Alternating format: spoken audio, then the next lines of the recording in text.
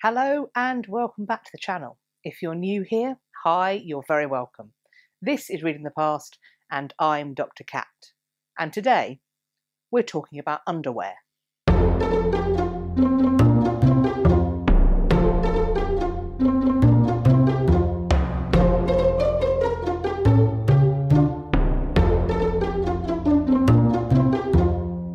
Lingerie, boxers, briefs, skivvies, pants, bras, over-the-shoulder boulder holders. You may know underwear by many different names today because certainly there are a number of terms that we use. But what do we know about the history? When we look at the famous portraits of the past and we see people dressed elaborately in all of their finery, do we ever wonder what they're wearing underneath? And if we do, how might we go about finding out? What techniques might be useful to us? Unfortunately, sparing just a few examples, items that are made of historical fabric are quite rare to survive, so we don't have very many examples of the materials themselves to speak to. So what can we look at? Well, we do have some images, and we also have textual resources that we can research from. On top of that, experimental archaeology has proved for many to be invaluable. By making these clothes and then wearing them and performing tasks in them, we can learn a lot about them. We can take it from image and text to physicality. With that being said, however, there are still gaps. These questions and the answers that come to them are open to interpretation. While we may not be able to provide definitive statements, such as everyone wore so-and-so in such a way between such and such a date, what we can do is provide evidence-based interpretation of the way that clothing was worn by some, if not many, people in the past. And certainly that is what I intend to do today. The undershirt, shift, chemise or smock, no doubt other names are also in use. This was the go-to foundational garment for many centuries, worn by both men and women. The length and style of the undershirt differed according to the time period, particularly regarding the cut of garments that the undershirt was intended to be worn beneath. The gender of the wearer also changed the length, as did their social class. The material used to form this garment may be very basic hemp for the least affluent in society. More common is thought to be linen, which could be of increasing fineness depending on wealth. It could even be made of silk. The undershirt ranged from floor length to what we might now view as a standard shirt length. Sleeve length appears to have been equally variable.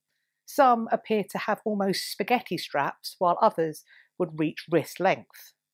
Necklines might be V-shaped, round, square, or even high-necked. The undershirt could be plain, or it could be decorated.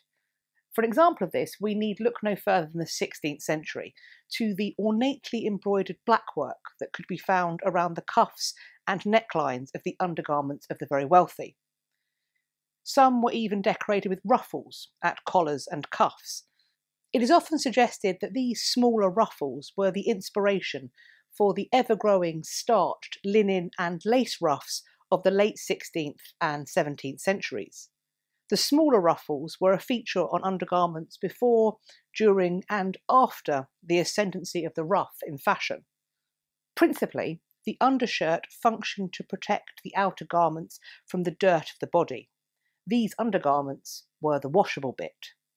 Outer garments may be made of unwashable materials, or a person may not have multiple sets of outer garments, making it impractical to wash them often or, in fact, at all. Additionally, in a humoral medicine context, and I have made a video on the 4 humours which I will be leaving linked in a card, linen was perceived to be a healthy choice for somebody to wear next to their skin. Linen could draw out and absorb any malodorous secretions. In short, it could deal with any BO issues you may be having, without you needing to rely on frequent and, as it was seen at the time, medically dangerous bathing. Let's move a little further south to look at the braids. I think the closest modern reference or comparison for these items might be boxer shorts. As with the undershirt, it is believed that linen was the fabric that was most commonly used to make braids. They would be worn by men under their clothing, presumably, although not necessarily in conjunction with an undershirt. It's worth also noting that not every man would have worn brays all the time, or indeed at all. Men may have used their undershirt instead of brays, particularly when male attire began to include breeches as part of outerwear. It is thought that they may have tucked the excess length of their undershirt in between their legs to perform a similar function as brays would have done, protecting the clothes from the sweat and stink of the body. While we are in this general bodily vicinity, it feels like an apt time to bring up the codpiece. And when I say codpiece, no doubt this is what springs to mind. Despite appearances, the highly padded and ornamented codpiece that Henry VIII famously sported does not function as underwear, or indeed as a holder for the genitalia. Without wishing to be too graphic, if a gentleman were to spend all day in the state of tumescence required to fulfil the requirements of the codpiece, I fear he would be rather uncomfortable and, frankly, possibly unconscious. In truth, the codpiece functioned in much the same way as a fly would on a modern pair of trousers, while also possibly satisfying the desire to brag about yourself in a similar way that sports car ownership seems to today. We think that the codpiece probably originated out of the flap that was a feature in some earlier medieval hose or hosen, of which I will be talking more in a moment. In short, it's there to make going to the toilet a little bit easier. However, I have also heard it suggested that there have been some examples of codpieces found which appear to have a space to store valuables, much like a wallet. Now let's move on to hose, hosen, or stockings. Originally, these are more frequently items that are thought to have been worn by men, but of course they were not only worn by men. They are very similar to modern tights, stockings, or socks. Some early examples may have come with soles attached so that they could have been worn as shoes. They may have come as a one-piece garment, so two coverings for the legs and feet that were joined around the lower torso. At this join, there was perhaps a flap that would offer the same function as a fly, which I did mention when talking about the codpiece. Or perhaps they came with a split opening at the crotch. They may also have come as separates, which would have been particularly useful if an individual wanted to wear different colours on each leg. They could be held up with garters or laced and tied to a doublet with points. We think that the ladies' version, when they were worn, may well have been shorter, perhaps reaching to just below or even just over the knee and tied with a garter.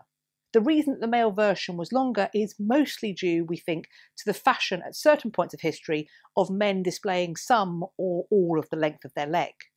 Hose, hosen and stockings were available in a variety of colours, and also materials.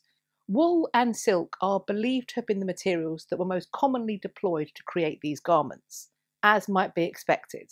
Very fine, soft wool and silk were reserved for the most privileged in society. In many periods of history, ladies would also be reliant on petticoats or underskirts. These would be worn over their undershirt or chemise to cover the lower half of the body. They would be worn for warmth and or to add layers and bulk beneath an overskirt. They might be made of wool, linen, cotton, taffeta and silk, all of which have been used at one time or another to create these garments. There was a particular resurgence in their use for fashion in the mid-20th century, and of course they are still being worn today. From the 1600s, women could use an opening or openings that would be sewn into the side seams of their petticoats to reach their pockets. And thus, I think it's about time that we seamlessly transition into our discussion of pockets. The pocket or pockets would be sewn to a band so they could be tied around a woman's waist, beneath her petticoats, skirts and other outer garments. By being placed under clothing, it was thought that this gave the pockets an added layer of security from would-be pickpockets. They may have been used to hold money, cosmetic items for grooming, or even snacks. The pocket or pocket should not be confused with a pouch or purse, which was worn over clothing by both men and women by attaching it to a belt. Let's travel north to discuss breast bands or breast bags. Prior to the use of stays or bodies, on which more next, many women seem to have made do with wearing just their undershirt or chemise. However, others may have engaged in a kind of breast binding using something known as breast bands or breast bags. In 2008, there was an incredible discovery of items from the 1400s, some of which look amazingly like modern bras. At Lengberg Castle in Austria, during a period of renovation, a stash of waste was found beneath the floorboards of the second floor of the castle. It is believed that this stash of waste was put there during a building project of the 1400s. Because of this placement and the dry conditions that were found there, the wood, leather and textile items within this stash of waste were extremely well preserved. Among all these items were found 4 fragments of linen that appeared to resemble modern bras. An additional find was some linen underpants. While, at least as far as I'm concerned, the former item must have been intended for the female form, the latter is potentially more questionable. So what do you think? Do you think that these underpants were intended to be worn by a man or a woman? Let me know in the comments section. We're going to stay with items designed to be worn on the torso and move next to looking at an item that has been known by various names: stays, bodies, a pair of bodies, or a corset. What we are looking at today is the precursor of the modern corset or shapewear, the Spanx of the day, if you will. The earlier version may have been made from linen, cotton, wool or silk, and would have been boned using whalebone, willow or even reeds to make the garment more rigid. A woman may insert a busk down the front of her stays, and many of these survive. In fact, there are a number of carved wooden examples, which frequently seem to have been gifted as love tokens from a suitor or husband to his lady or wife. And perhaps this is unsurprising, considering the intimacy of the intended placement of the object. With or without a busk, the stays held the torso in an upright posture, but also helped to support and spread the weight of heavy gowns and skirts, preventing them from cutting into the skin. However, the deforming tight lacing that is connected, in many modern minds certainly, to this undergarment was only possible from the 19th century. In order to stop the laces from ripping through the fabric while being tightened to this extreme degree, it would be necessary to wait for the introduction of the metal eyelet. We should also remember that those who engaged in waist training and tight lacing, perhaps then as now, numbered in the few rather than the many. It was uncomfortable, impractical, and also caused the body to deform.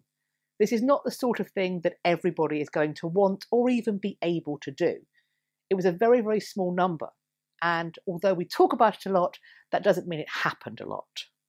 Long before the invention of the metal eyelet, which made waist training and tight lacing possible, these garments, we think, played a vital role in celebration.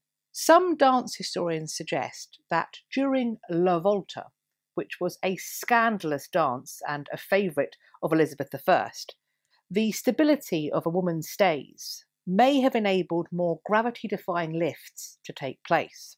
Perhaps this very special grip or hold is what we are seeing taking place in this painting. Something else may have drawn your attention in this painting of La Volta, and indeed other portraits that we've looked at on this channel. Namely, there seems to be something odd going on with this woman's lower half. Her hips seem to be unusually large, and there are a number of garments that could have created this silhouette or appearance, which we're going to be looking at now. First up, the bum roll or bum pad. This was a padded cushion that may have been filled with any number of fillings. Wood shavings, wool, horsehair or straw have all been suggested. The bum roll or bum pad came in a variety of shapes and sizes, depending on the fashion requirements of the clothing that was intended to go over them. In particular, which silhouette was deemed most desirable at the particular time. The bum roll or bum pad would be tied around the waist on top of the stays. As I mentioned previously, one of the functions of the stays is to spread the weight out. If you are wearing a bum roll or a bum pad without stays, then that tying function that then bears the weight of the skirts could become very heavy and painful, and in fact could cut into the skin, causing injury. The purpose of these items was to increase the size of the bottom and or the hips, which in turn will make the waist look smaller. A farthingale may also have been deployed. This shapewear item might have been worn on its own. Alternatively, it may have been used in conjunction with a bum roll or bum pad. The Spanish farthingale was a hooped underskirt that gave shape to the overskirts. We think that these hoops may have been formed or stiffened using willow, rope, or whalebone. Centuries later, the Victorian crinoline would operate in a similar fashion. However, as time went on with the crinoline, it would expand to sizes that were never attempted and perhaps weren't even possible in the case of the farthingale. Another form of the farthingale was known as the French wheel, grate, or drum farthingale. This farthingale does much the same thing as the hooped underskirt we were just discussing, in that it creates a foundation for outer garments, albeit in this case, clearly the intention is to create a significantly different silhouette. Later inventions that were intended to reshape the female form are located in the pannier hoops. These were used to create projection coming out of the hips alone. Eventually, these items would become the vital scaffolding for the highly inconvenient but terribly fashionable court uniform of the Georgian Mantua gown. Unsurprisingly, if you look at this item, skill and practice were required to stand, walk, dance, and get through doorways while dressed like this. Being able to wear it elegantly was a mark of your social status, your class, your breeding, and your education. They were a courtly affectation. Last but by no means least, let's look at a later addition to this form, known as the bustle. The bustle was intended to create projection from the rear, and the form it took depended very much on the desired size of that projection. If a small projection was all that was needed, then the bustle could have taken the form of little more than a bum pad. If, however, the wearer wished to make more of a statement, to have a larger projection, then that bustle would most likely need to take the form of a hooped frame. I'm aware that I cannot close out this video without discussing knickers, bloomers, and drawers. But it's a tricksy topic, because the point at which women started to wear coverings on their lower halves, specifically intended to cover their genitalia, is hotly debated. Some will state, absolutely assuredly and fervently, that before the 18th century, every woman went commando at all times. Others, however, will counter this, using examples of Eleanor of Toledo, who is said to have owned a pair of drawers in 1561. Later, Maria de Medici, who apparently had many pairs of underwear made for her some 50 years later. A big issue for me in the argument that women went commando at all times is I wonder what happened when they were menstruating. We believe that many women would have used rags as a feminine hygiene product, and if this is the case, how on earth would they have been held in place without some form of underwear? If we think back to the Lemberg Castle underpants, might this, in your mind, challenge those claims about there being no ladies' underwear until the 18th century? When I look at this example and I think about that question of menstruation and how you might hold menstrual rags in place, I certainly think that these would have been suitable for that purpose. Equally, they might well have been worn by a woman at any other time. Nevertheless, examples of women in knickers shown in medieval and early modern text and images do not have a positive connotation. Rather, in certain instances, the woman in knickers appears to be allegorical for a disruption to the natural order, while on other occasions the garment itself seems to hint at the perceived promiscuity of the wearer. As Beatrix Nutz explains, quote, "In his Costumes of Different Nations of 1594, Pietro Bertelli only shows the Venetian courtesan wearing drawers." End quote. I would argue that a connection between the notion of a medieval woman wearing knickers and promiscuity and chastity is equally bound up in the modern mindset. And that is because I think that when many of us think about medieval ladies' knickers, it's entirely possible that our mind might instantly jump to the chastity belt. This terrifying metal contraption, we are told, was fitted with a lock, and the key would be taken away in order to ensure the continued virtue of an unattended woman. Perhaps she had been left behind when her husband went off to war. However, it is highly unlikely, and I would say virtually impossible, that these items were ever worn, and certainly not in the way described. In fact, I would argue that if, and it's a very big if, this item were ever deployed in this way, the first time would have been the last time. The thought of a woman being locked into this object by her husband, who then takes away the key and goes off to war, leaving her trapped in it for days, weeks, and months, just doesn't make any sense. How on earth would she have been able to conform to even the most basic hygiene practices while locked into this thing?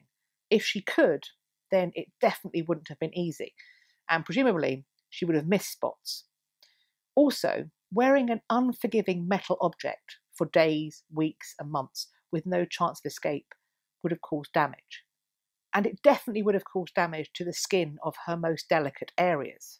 It is my belief that any woman who was convinced, coerced, or forced into wearing an item like this for any prolonged period of time would have risked injury, infection, disfigurement, and in the worst case, death.